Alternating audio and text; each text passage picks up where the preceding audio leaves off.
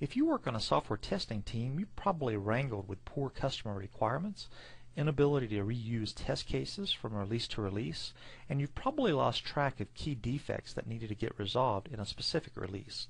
If you have, we can help. With QA Complete, you can organize requirements into releases or agile sprints so that you can know what's shipping in a specific release. You can also track any enhancement requests as product backlog, allowing you to prioritize this for upcoming releases. You can also tie test cases back to the requirements to get great traceability. At any time, you can see how many test cases you've written for each requirement, as well as the number of defects that have been discovered. In this example, we have an Add New Order screen. We found 5 defects, and all of those are still open, and we've created 19 test cases. If we drill into the test cases, we can see what releases those test cases have been run and the current status of those.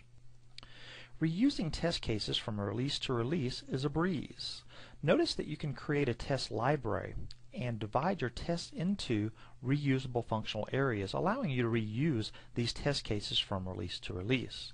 When it gets time for testing, simply drag and drop items from the library into these test run folders to allow you to track which ones have passed and which ones have failed. Notice that any test case that fails turns red, any one that has passed turns green. You can also create defects from a failed test case very simply by going into the defect and marking it as failed. As soon as you do that, you can go to the bottom of the page and automatically choose to generate a defect upon the failed test case. Once you press that, you can then drill right into the defect and assign it to somebody to get resolved in an upcoming release. The developer that will get an email letting them know that this item is now in their queue to be fixed. Your team will appreciate the ability to see your test runs graphically. If you are using automation, you can also track any automated runs that you've done using some of the major automated tools like Test Complete and HP's Quick Test Pro.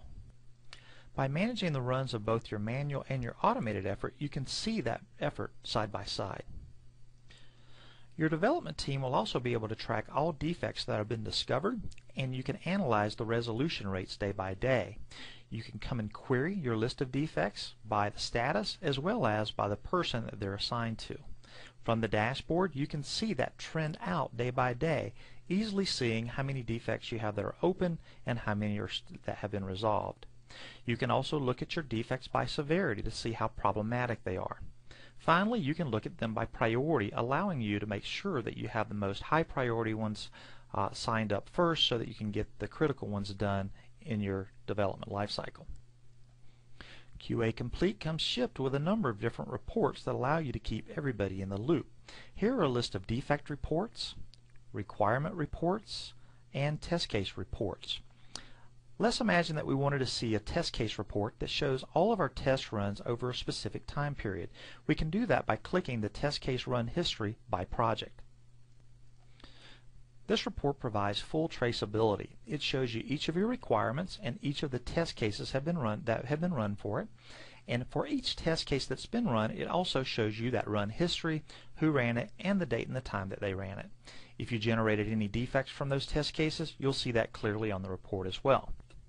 QA Complete is quick to get started with and is available on demand anytime. No need to install anything, just sign up and you'll be able to use QA Complete right away. So what are you waiting on? I'll route you out to the sign up page now so that you can sign up for a free 30-day trial and get started.